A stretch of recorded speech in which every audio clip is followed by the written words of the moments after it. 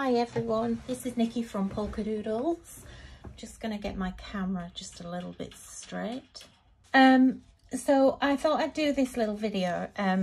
It has been absolutely ages since I did a colouring video with alcohol markers. I just kind of, it's really because my hands these days aren't great. They get quite shaky and stuff, and it's just years of abuse, I think, with my hands.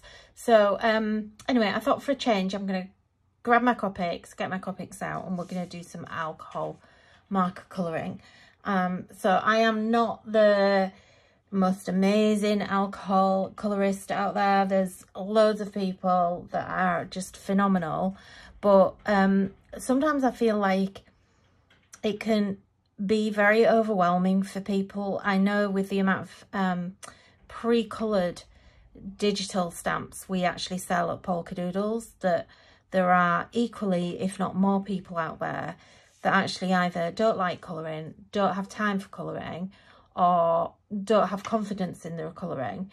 So I kind of thought this was an ideal opportunity just to kind of do like a bit of a tutorial. And I kind of don't have time to sit here for a whole day colouring one piece of artwork. Some of you might do, and that's fantastic if you do. But this is hopefully going to be a nice, speedy way of showing you. So anyway, let's crack straight in. So this isn't going to be, I'm going to try and make this as short as I possibly can. So I'm going to colour this image, which is actually free. So this is currently in a free little bundle that I created for you, which is called Winnie Heroes, and there's actually 3 digi-stamps in there for you to colour. If you like the pre-coloured ones, or you prefer those, there's 6 of those. I did 3 in a darker skin tone and 3 in a light skin tone. So we're going to colour this. But first of all, as I said, I am going to be using my Copic markers today, which you won't have seen me use for absolutely ages, because generally now I tend to use watercolours because they're easier on my hands. So those of you that know me from my days of being on Creating Craft and TV and kind of colouring and kind of going through it all with you there, you know, this will be very familiar. And basically what I always do is I actually have colour charts.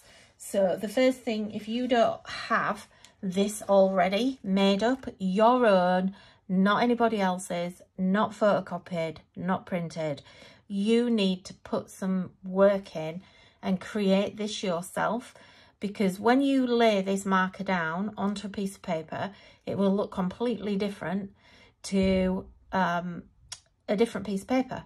So it very much depends on what you're going to colour on as to how that colour is going to come out, because every piece of paper is different, or every type of paper is different, I should say. So I always prepare all mine on this. I colour chart mine on the same paper, and I actually colour on the same paper, and I do swatches on the same paper. So, you know, you kind of need to prepare. If you want to colour something really, really well, you need to put a little bit of preparation in beforehand. And I've literally spent, even though this is a little simple image, I've spent probably about 20 minutes before I even started this, picking my colours and deciding what was going to work. So I created this chart myself. You can get loads of them from online. Copic have their own, I believe. I don't know. But this is kind of what I follow. I've put them into groups and into colours. And it's so important you do this, because it's very easy to assume that numbers are sequential, i.e. if E30 will be darker than E29, but as you can see, it isn't. And I'm not going to get into the whole colour chart thing with Copic and everything. I'm not a Copic tutor. I haven't done Copic training. There are people out there that dedicate their crafty life to doing that. So I am not going to do that. But I'm going to show you what I do. So the first thing I've done today is I kind of like looked at my image and I thought, right, okay, I need, on here, it's a fairly simple image to colour in, but I need skin tone, I need hair, and I need her clothes. So that's 3 sets of colours that I'm going to concentrate on. And what I always try to do is not overcomplicate everything. So the first thing is I'm going to actually pick the skin tone colours. Now, because it is ages since I've used my Copics, hand on heart is probably 18 months since I've actually picked these up properly to colour an image in properly like today. So I actually just this is what I call swatching. So I just literally picked up colours using my chart. So using this, I kind of picked out the colours in here that I thought were going to work. So you kind of want like your palest tones here, but these to me look very peachy, these colours. And that isn't really a colour palette. I'm not a peachy kind of colour palette person. I like more of the kind of neutral tones here. So these are very warm colours, and these are very cool colours, and these are even cooler. These are actually a little grey. So I prefer working in these, but I wanted to go into these to kind of pick out my skin tones. So anyway, I don't want to go on too much. So basically, I colour swatched these out here. So that's those first 5 colours that I picked, and they are very, very warm colours. And then I actually decided that I would go for like 3 darker sets within that sort of similar range. And you can see that from that peachy tone of EO2, you know, by the time you get up to E11, you know, we're going into the brown kind of arena, but it's still very warm. So then I decided that I didn't really like those colours. So, or I did, but I wouldn't maybe use all of those. So I actually came down here and started going into the more neutral browns and kind of more earthy tones. And, you know, you can see here, I've had 3 different goes with these. And literally all I do is I actually colour, put the next one down I think it's going to match, try and blend them together to actually find out what works and what doesn't. You know, and in here you can see again, I ended up with quite E51. Although it looked great on my chart, actually, in reality, that's come out a little bit peachier than E30. So that's not good. That needs dropping out of that blend. And this is my work in progress. And then in the end, on the 4th go, I kind of ended up over here. And I actually quite like these shades. And then to keep it really simple, I decided that we would colour a hair blonde. So again, I kind of went over into the yellows, but I decided yellow reds rather than, you know, like the yellows on their own, which are a bit harsh for me. So out of these, again, you know, yellow YR82 is completely different in tone to these 3 colours here. And then I've actually picked out some greeny blues here, some really nice turquoises, which are going to be for scrubs. And so this is the colour palette that I actually chose. So always do that on a spare piece of paper and always work on another piece of paper underneath. And I'll give you a reason for that. If you actually notice, if you can, I don't know whether you can, it's hard to tell. If you work just on a single piece of paper like this, I'm on a black desk here, and this colour here is, if I work with one piece of paper underneath and then slide this one, I'm hoping you can see it on the camera, I don't know if you can, but because the paper's slightly transparent, even though this is a heavyweight, this is a 160 gram paper, if I actually push that underneath my colours here, you do actually see the line. And so this looks slightly grey and this is actually more brilliant white.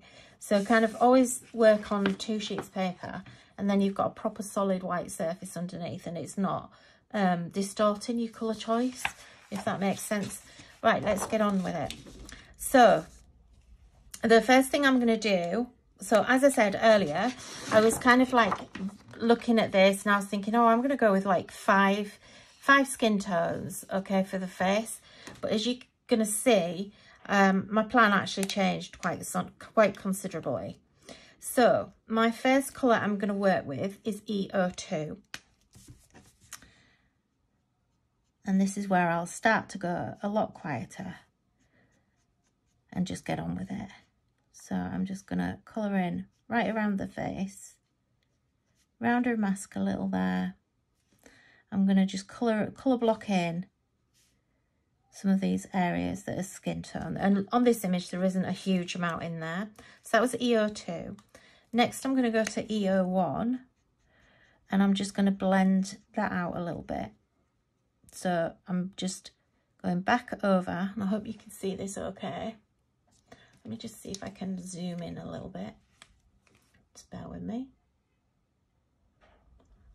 Okay. Oops. There we go. That's better. Okay.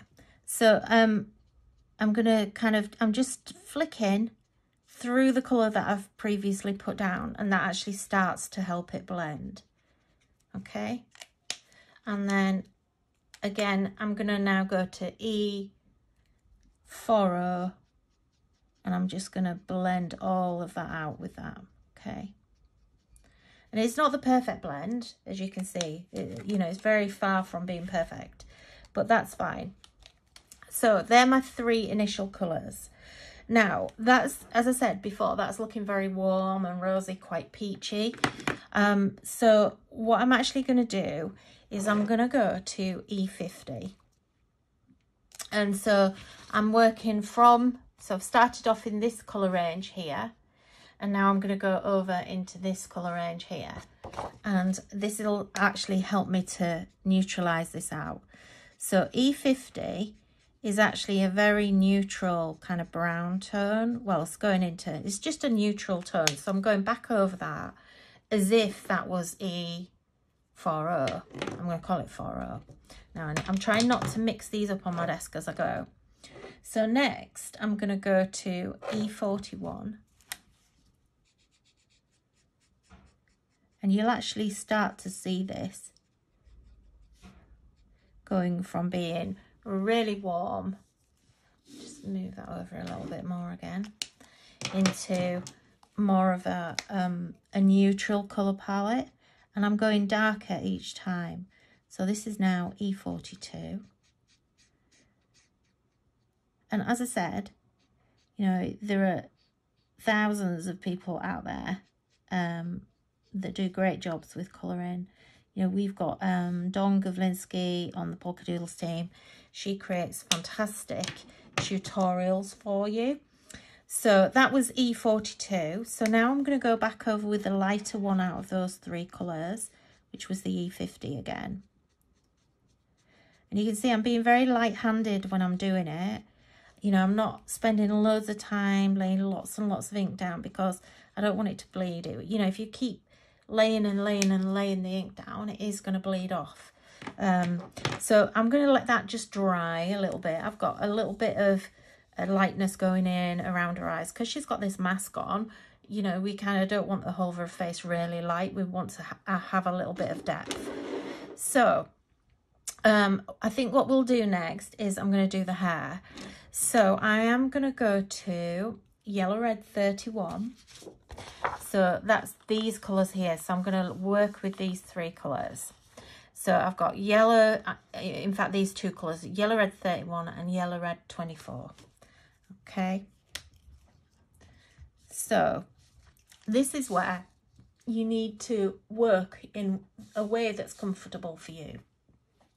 And I hope you can see what I'm doing. So kind of what I do is I work in each section of the hair independently.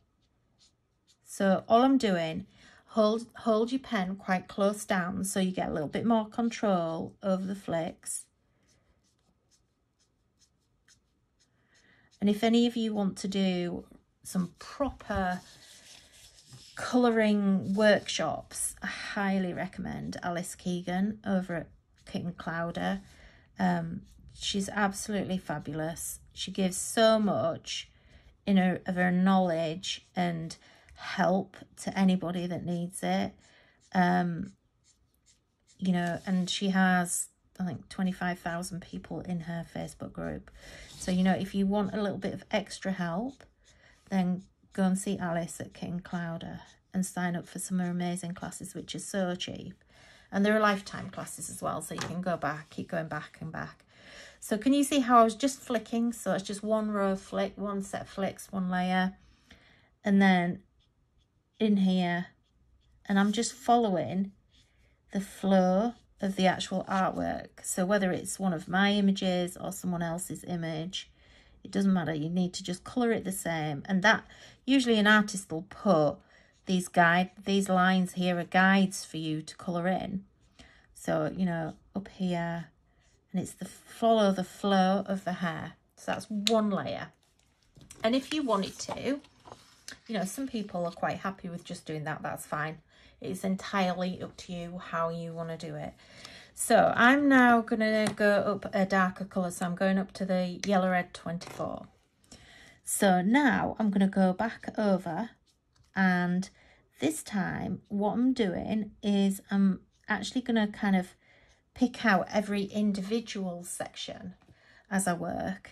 And the reason I'm doing that is so that I don't overdo it, because I don't want to completely colour tone the hair. And then I'm going to work back, and I'm going to come into the sections that I didn't do to start with. Okay, and I'm leaving lots of white space in the middle here. But what I'm going to do now is I want to just differentiate these sections, and some sections will be darker than others because some hair sits behind, some hair sits in forward. So then I'm going to twist, and I like to work on a slant, so I'm just doing this how I would normally draw and colour. I kind of tend to work on a slant. So you can see I'm holding my pen really, really close. So I've got lots of control over those flicks. And it's just very, very light touches. And then I'm going to turn that around the other way, and I'm going to flick the opposite way. And so in this section, that piece there is actually going behind here and behind here. So this needs to be quite dark in here. So we'll put a little bit more in there. And the same with that there. And the same in here, look. So this piece here is underneath there. So we want that to look like that's going behind as well. And then she's got the crown of her head. And then this is right round the back. So I'm going to actually make that quite dark. And we're going to come back. So, you know, we can keep going. And then this here is also behind the head. And then coming underneath her chin, there's a strap here that isn't actually her chin. It looks like it is, but it's not. So just make sure you catch that or it'll look a bit weird. And then here is going to be dark as well. So just light flicks.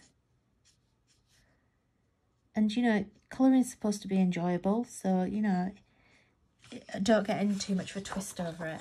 So look how much better that looks already. And I can see here I've missed some sections. So I'm just going to add a little bit in there. But I don't want to cover up that first colour that we put down.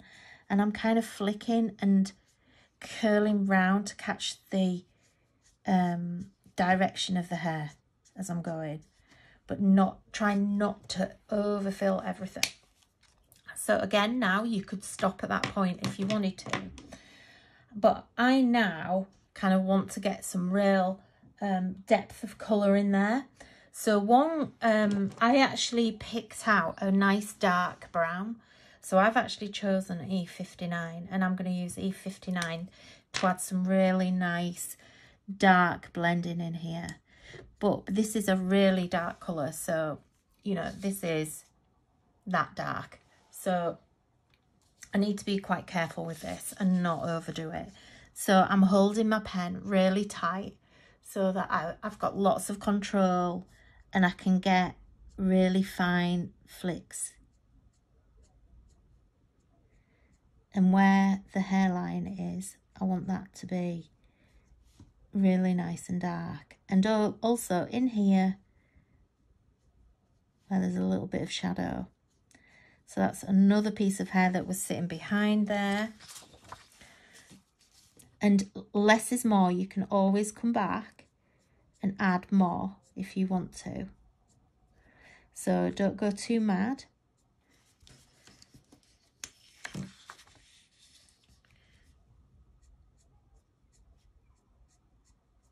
Because at the end of the day, we do want her to have blonde hair. So that goes in. so does that. So does that piece.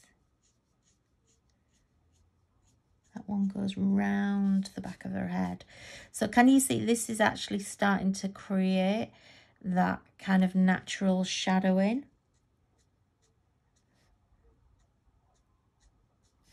And we're going to go behind her shoulder there. Bring a few more in to those sections where we haven't worked it in. And just a little bit behind her elbow. And if you want to, you can flick up a little bit at the bottom. And then we need to not forget her ponytail here. So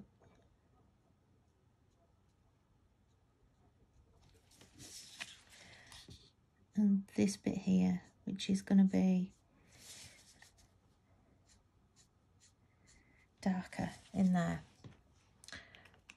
Okay, and I nearly forgot then. I just want to come up here, add a few more in there.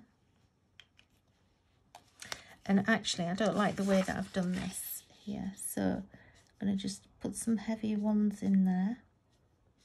Just try not to have them all, I had them all in a line there. Can you see? They're all sort of in a line. And this is what I was saying about less is more, and you can come back if you're not happy. Okay, so now what I'm going to do is I'm going to pick up the YR24 again, which is that mid-tone, and I'm actually going to just add a little bit more of those. And what that will actually do is it will also soften that darker colour a little bit as well as I go back over it. So I'm not blending it, I'm just adding some extra flicks just to get a little bit extra depth. And anywhere where I've got a lot of, so kind of like in there, behind there, I kind of do want to actually blend that in a little bit. If you've gone anywhere where it's a little bit, you went a little bit dark. And then what I'm going to do is I'm going to take this yellow red and I'm going to just put some of this darker brown right on the tip. And now we'll be able to actually get a colour in between that's going to actually blend perfectly. So I'm just adding a little bit, if you can see that. So, and that enables us, you know, when you don't have that perfect colour that you wanted, which I've discovered today that some of mine, I need to renew quite a few colours that have run out or are drying out. And this is also really good. So you can touch it both ways, but I find it's better to put the darker colour on top of the light colour. And then I just twist my pen slightly. And that will actually help.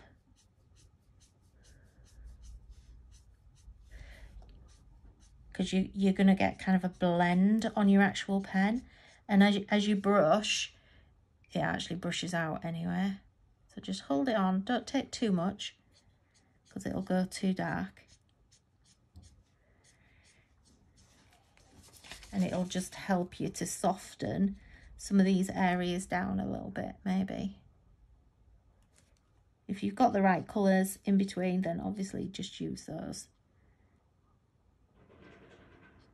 This is quite a subtle mix, so I can probably see it a bit better than you can. Oops, just went over there. Okay, and then all I'm going to do is just go back to our original light yellow red, and if I feel like I need some extra, like there's a little bit in there that's glaring at me, I'm just going to add some extra bits in there, but I quite like that as it is. I think that's okay. Quite happy with that. Okay, so how are we doing on time? 24 minutes. Okay, easy. So we're gonna do our scrubs next. In fact, actually, before we do that, let's just do this trolley thing. So what's it called? An ivy. So I've got N3,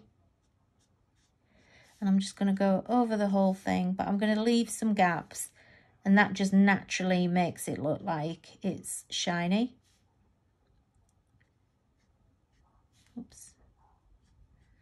You can see how I can't go in the lines anymore. This is why I don't do that much colouring anymore. This is her little ivy bag.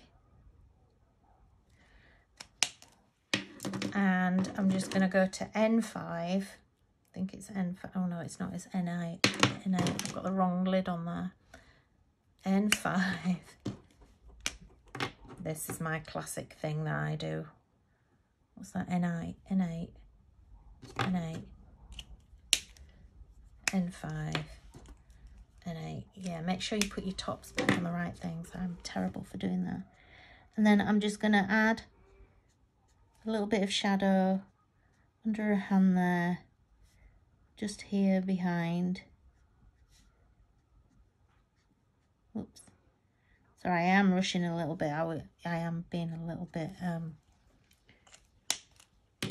bit rubbish there. And then I'm going to go to N1 and just colour that bag a little bit more to blend it out so it actually looks like it's got something inside it, or you know, that there's something going on with that bag. Now, another thing that I want to do is I'm also going to go with N1, and I'm going to come in here into the mask, and I'm going to actually shade her outfit before I even start. So I'm just going to use this. So this is N1 again, so it's neutral 1. And I'm just going to add shadow where I want it to be. So if you were doing a white uniform, you know, you could have a nice clinical white uniform if you wanted to. This is kind of like how I would shade that anyway. So I would kind of like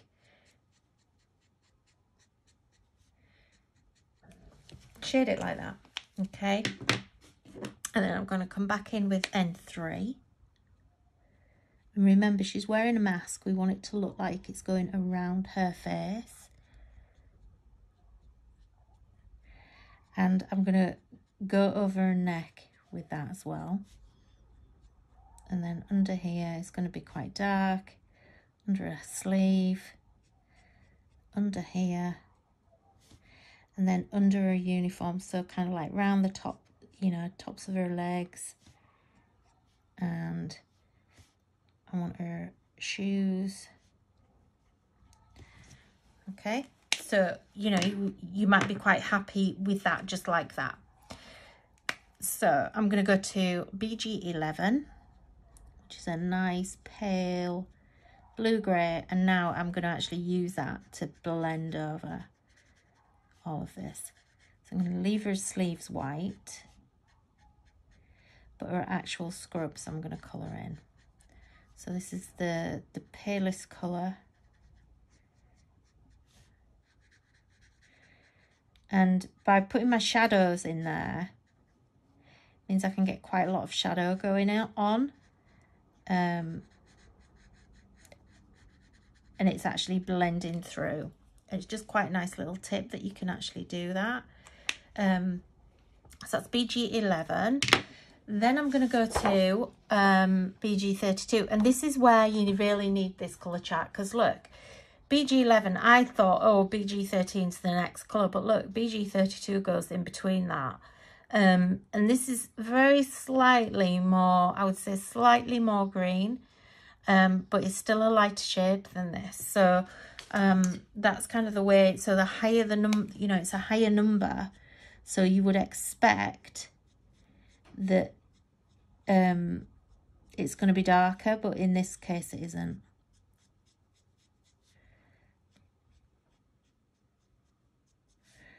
So let's just colour in some of her clothing. And again, going back over that grey that I've kind of put in earlier. You know, it's entirely... The thing is, there's no right or wrong. And it's completely up to you how you, if you want to colour in sky green, that's up to you.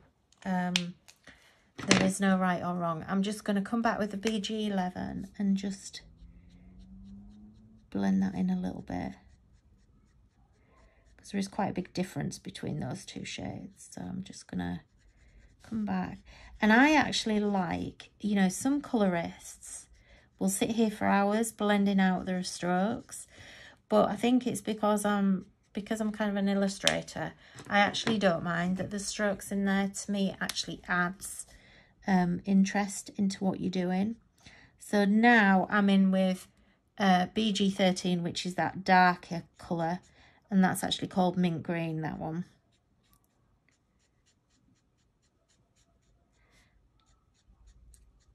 And so now with that, I'm actually going over those grey areas that I kind of put the grey into, and really kind of forcing that into those areas. So again, a little bit around her mask. And back with BG11 to just blend that in nice and seamlessly. Especially on that mask. And then what I'm going to do is, I'd already done this before, but actually I want that mask to have a bit of blue on there. So I'm just going to grab my colour chart here, and I'm just going to pick a blue. And I think what we'll do is we'll pick blue 02, if I've got it. Yes, I do. But just before I use it, I'm going to just test it. And actually, that's a bit dark for me. I don't know if I want it that colour. So I'll go to blue 01. And this is why it's so... That's better. It's slightly greener. So just to add a little bit of something different, I'm going to just colour her mask. And I'm going to go all the way over that with that blue. And it just kind of picks up a slightly different tone, and I'm going to do that just on her sleeve and just around her top there, just to give it a little bit of blue, because the scrubs are a very specific kind of colour, and I just felt like I wasn't getting quite the right colour there. I think that's better. And right, lastly, I want to come back to her face. So her face is all dried off, and this is the other thing as well. You need to allow your colouring to dry, because everything dries back much lighter than you originally thought it would. So what I'm going to do here again is I'm kind of going to come, let me see, I'm going to come in with E55, and I think I did this before, I'm not sure, but we're going to just... I like to have lots of shading and definition in the face. So, because their hair will always be casting shadow, and she's got a mask on, so she's definitely got a shadow casting, and she's got ears that should sit behind as well. And what I'm going to do is I'm going to come back and blend that in with the E40. Just so that I don't add any additional colour in there. And I'm going to colour all over that. Okay, and it's still blending out, so I'm going to go back in even a little bit darker. And don't forget about under the neck as well. And this time I'm going to blend that out with E50. I think I'll go E41. I'm going to go to, actually. And that was, if you remember, that was one of the original skin colours that we used. So E41. And I think I might actually go, I'm going to live dangerously, and I'm going to put a bit of E55 in here. So I'm just going to run that in the ears. So I want the ears to sit back. And where her cheeks are, I kind of want that to look like it's a bit rounder, and up into her, the parting of her hair. So where's what have I used now? E41, there we go. And then blend that back out.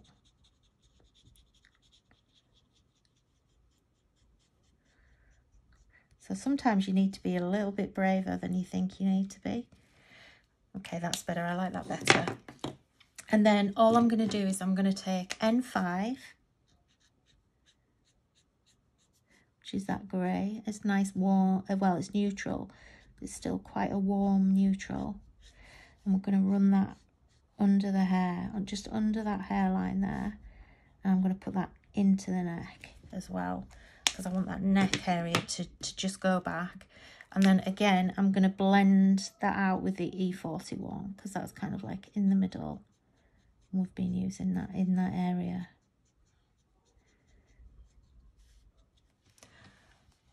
Okay. And then I'm quite happy with this now. I quite like it. N41, I'm going to let that dry just a second. N5 again, I'm going to just bring that under the hairline. So kind of like round the back of the head there. Let's get some depth going on there. And because it's a neutral grey, you can actually pull that in. And I'm just using it to go in those areas where I could maybe have done to have added just a little bit more depth.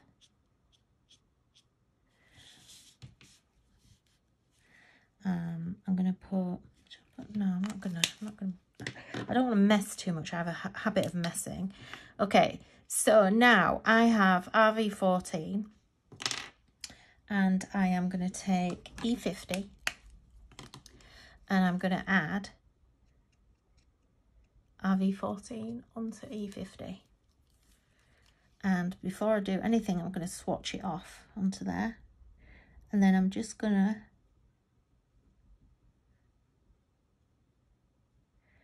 dot this in around there. So she's got some little rosy cheeks. And then once I've wet that area, I can add just a little bit more.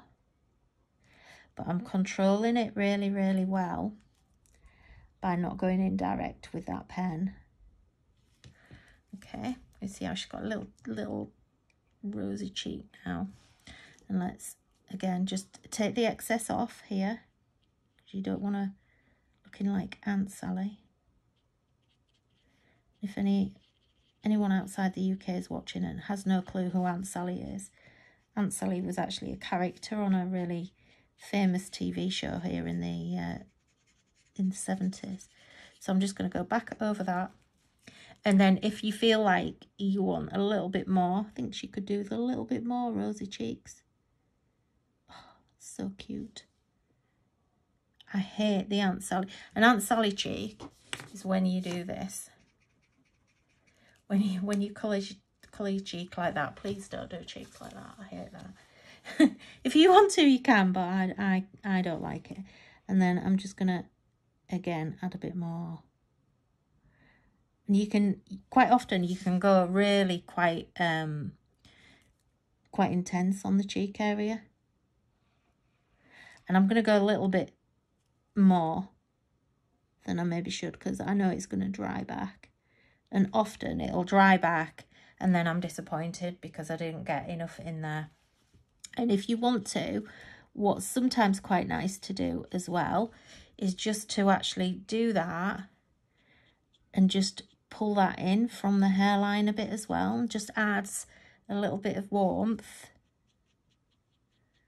around the hairline, not too much because you don't want to overdo it. But it can, if you feel like the face is looking a little bit grey or is not quite right, that's quite a nice little technique to do. And I'm just going to finally blend back over that with a double O, just to make sure that I've got, oops. so that I've got all that blended in quite nicely. Okay, and then all I'm going to do is, let's go to N1, and we need to just ground her and what she's doing. She's got her little trolley. Don't miss out the bit between her legs in there. And we'll go a little bit darker so that she's actually creating a shadow, and so is this in there. And then I might even go to N8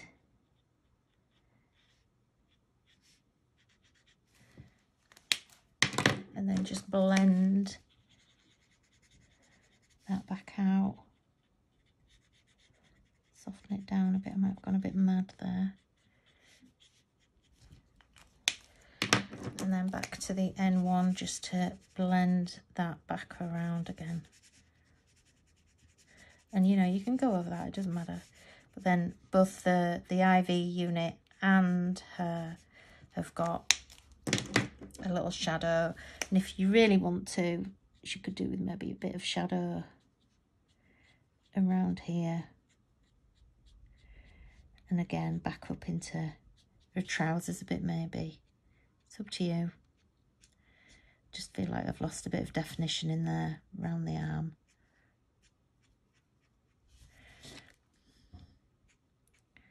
And this is where you start to faff about, and if you're not careful, you can actually mess it up. Okay, I'm quite happy with that. I like her. I think that's worked out pretty good. So I hope you really like that and that you found it quite useful with some hints and tips. If you love this image, this is actually called the Winnie Heroes range, and you can actually get this currently for a limited time free of charge. It's a printable bundle. Just to give you another look, this is one that I sort of did earlier using the same colours, just maybe slightly different. So this one's had maybe half an hour just to dry, but I actually prefer the one we've just done. It's got a lot more colour in it, it's a lot more vibrant, and it just, you know, have a go. I hope that's I hope you've enjoyed that, and I'll see you next time. Thanks for joining me. Bye.